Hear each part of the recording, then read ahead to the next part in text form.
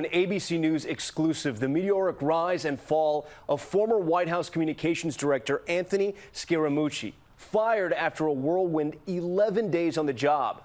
A reputation for being brash and outspoken, this is his first televised interview since leaving the White House, what he's now saying about the Trump administration. ABC's Gloria Riviera.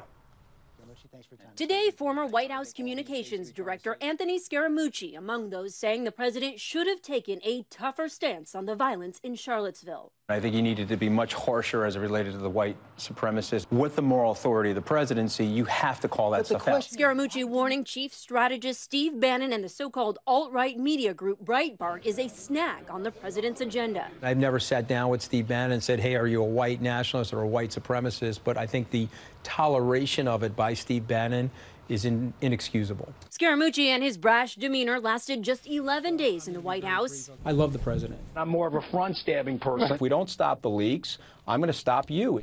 Thank you. Scaramucci today facing his bombastic comments from that explosive New Yorker interview. Okay, the mood showed up a week ago. Showing no remorse about insulting his rival, ousted Chief of Staff Reince Priebus. Reince is paranoid schizophrenic, paranoiac. Scaramucci accepts his firing, but still has regrets. I wish they would have given me a bar of soap and told me to go wash my mouth out in the bathroom and move on. And Scaramucci also suggesting there are people inside the White House working against the president. So he's fighting an enemy within the White House? I think that there are elements inside of Washington, also inclusive in the White House, that are not necessarily abetting the president's interests or his agenda. I absolutely believe that, yes. We did reach out through the White House to Chief Strategist Steve Bannon for a reaction. He has not yet responded.